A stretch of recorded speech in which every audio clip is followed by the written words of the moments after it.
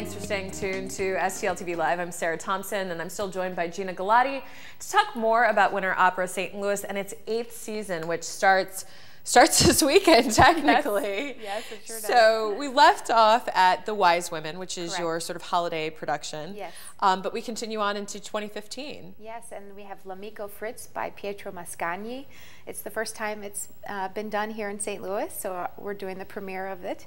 It's a very famous opera. It's not done very often. Okay. It's done more in Europe than here, but it's a small cast. We have a great tenor, Jorge Pita Carreras, coming in to sing that opera. He used to cover for Placido Domingo, really? I mean for Pavarotti, and he's sung with Renee Fleming and lots of different people, and it's an amazing instrument voice, and it's a lovely story about a man who vows he'll never get married. Then of course the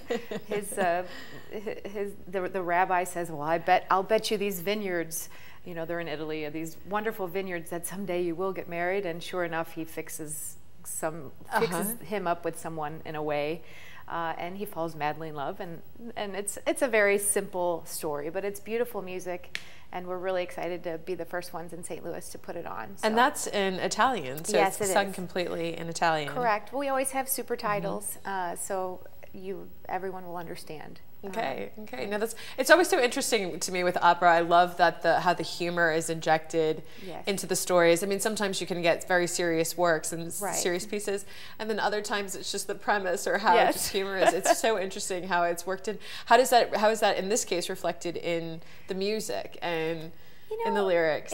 It's just a very lyrical opera, but what's funny is, you know, it does have this Jewish family in Italy that's this man who's very wealthy, and you know, he kind of acts like a bachelor, and he doesn't want to ever, he's afraid of marriage, and then of course he can't live without this woman after he meets her. So it's just it's a comedy in itself because of it's relative to people that you know nowadays. Absolutely, absolutely. So, and then which production closes the season? Our biggest production, Otello, by Giuseppe Verdi. We're really excited to put on this Otello. We have Washington University Choir that will be singing with our production, and we have some great singers coming in from all over to sing. It's going to be the big kahuna for the year. And I mean, with Otello and Othello, which people are, is it pretty much like the same, or what's the difference in terms of the story?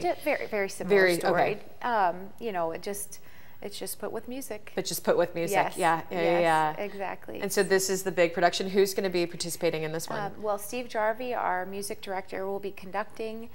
We have Mark Fryman as our director.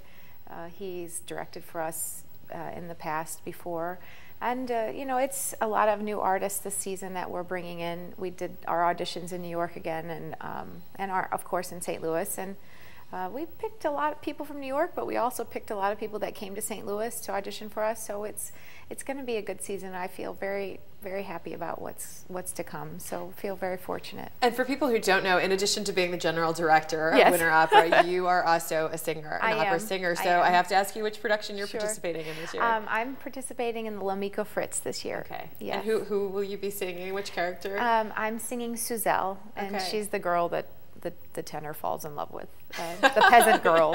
So I get to play a peasant girl this year. The peasant girl for the season. It'll be memorable. It'll be memorable. Exactly. That sounds fun, though. No, but this is great. Well, good luck with your season. Thank you very much. It sounds so much fun. We've got the information there for you. It's the 2014-15 season of Winter Opera St. Louis. Technically, it starts in October with some residency artist performances this weekend, actually, at local universities. So you can go to the website to learn more about that. And then the season really does kick off in November with The Marriage of Figaro, followed by the ones that you see on the screen, and closes out in March with Otello, which is a big, big production with a lot of musicians, a lot of singers flying into St. Louis and locally, as you said, to participate. So check it out. You've got to at least see one this season. So head to winteropera.stl.org. And thank you again for being here. I look forward to next season, but you got to get through this one. So good luck with everything. Thank you very much. All right. Thank you. Well, we're not done yet. There's more STL TV Live coming your way. We'll be right back right after this.